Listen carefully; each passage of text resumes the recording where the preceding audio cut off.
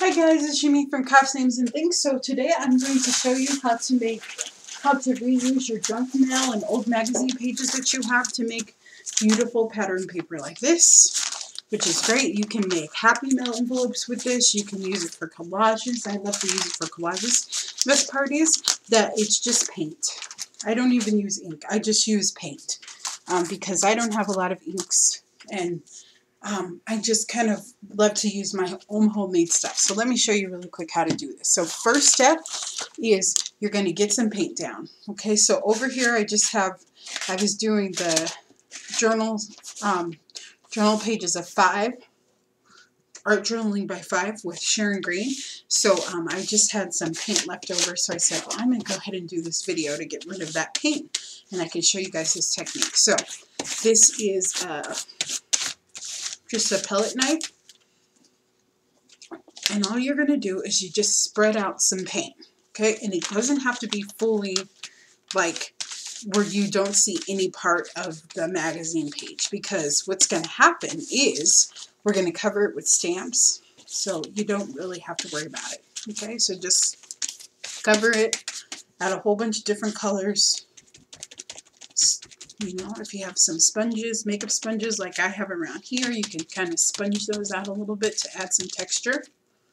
Okay, what I like to do is I like to just take this and kind of make some texture lines, because it'll show up when we do our stenciling and stamping.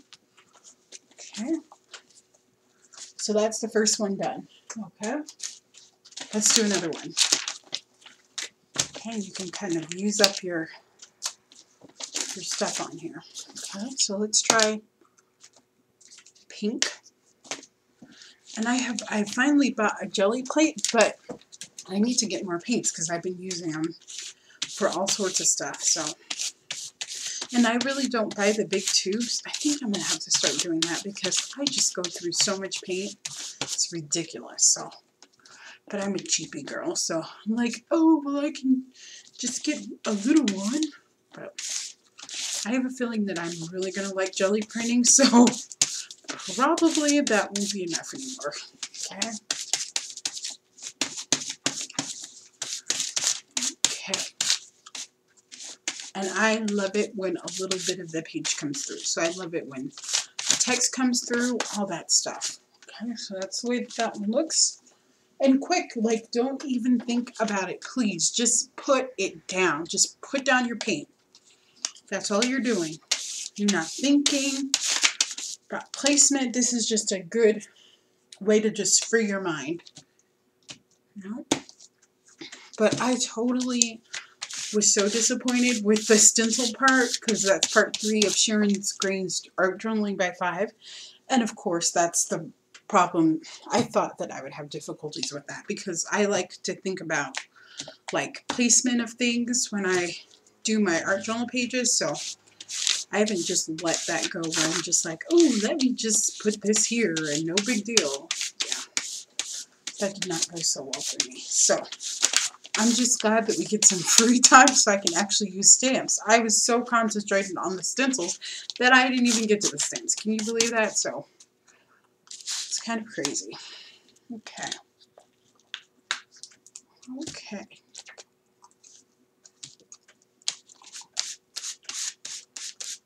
There we go.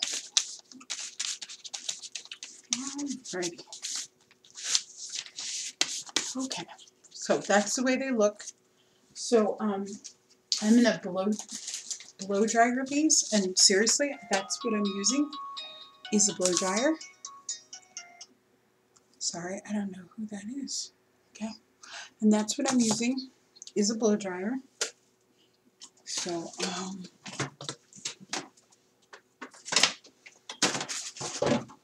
that's my mom, but I'll call her back in a few minutes.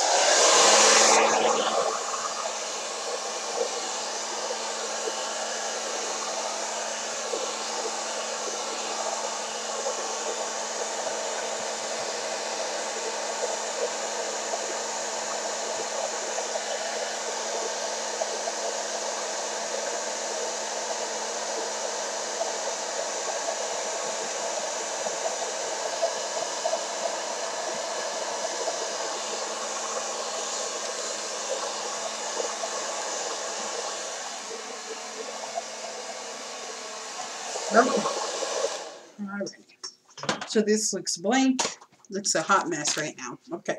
So what we do is we're gonna just kind of squeeze out our paints. So let's go with black. And I just have an assortment of homemade stamps that I make. And that's what I do, is I just make homemade ones. So I'm just going to take it and I'm going to just brush some colors on this one. This one makes lines. And I'll make a video too of how to make these stamps. I mean, it's pretty self-explanatory and there's tons of videos on there, but I like to show you my techniques. Okay, so we'll just take that and just press down. And it creates these really cool lines, okay? Alrighty, so let's do... So I have that out. We're gonna rub some color on here. And I find that with this one, it works better with a foam brush. So I need to get my foam brush. And I should have a brayer here too. I was just doing this video and now... Where the heck did I do with my brayer? Okay. You can also just apply pressure and it'll work. Okay. Oh, I can use this one. It's a little hard, but it'll work. Okay.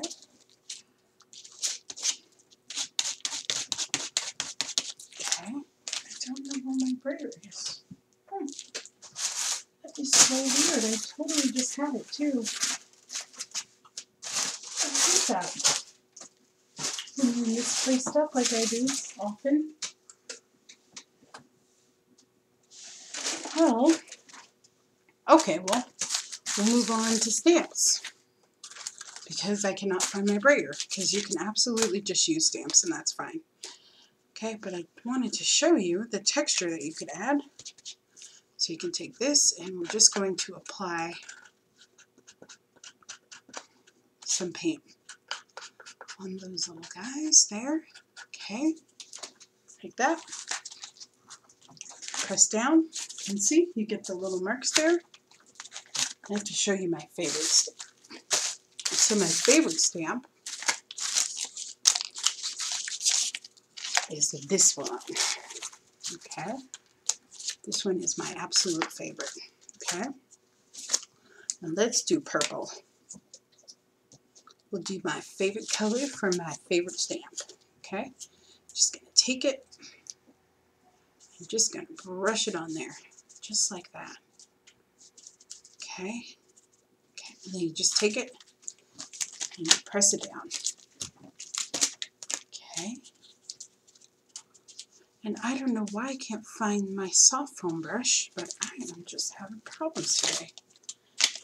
Okay, there we go. Which is very strange because normally I'm very organized, but I've been going with the flow, I think, a little too long. I've lost my organization. Okay, oh, there it is right here, right by my computer. So it works a lot better if you do a foam brush for these. That's a trick that I finally found out worked. See? Much better.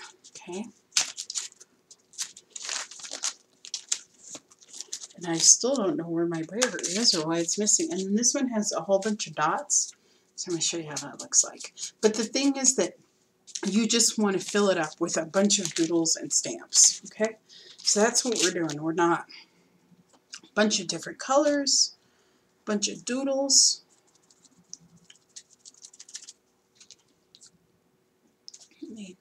Your colors are going to mix together. That's totally okay. Don't worry about it. Okay?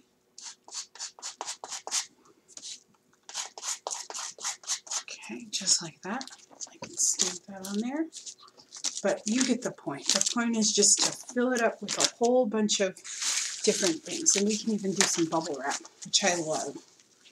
Bubble wrap is a wonderful thing. So you just take your brush, foam it out, and stick that down too. And if you wanted to, you could do inks on here. But you're just going to use up these sheets and just build them. Just build it with color. Okay, that's the whole point of it. And the more mixed up and grungy it looks, the better, because you're just going to use these for collages and Happy Mail, and it just gives it so much interest. Okay. All right. Okay, and I want some lines, some more lines. So I'm going to do that. I'm going to grab some black because I think that it needs black. And I like black as contrast, so that's just my preference. That's too hard.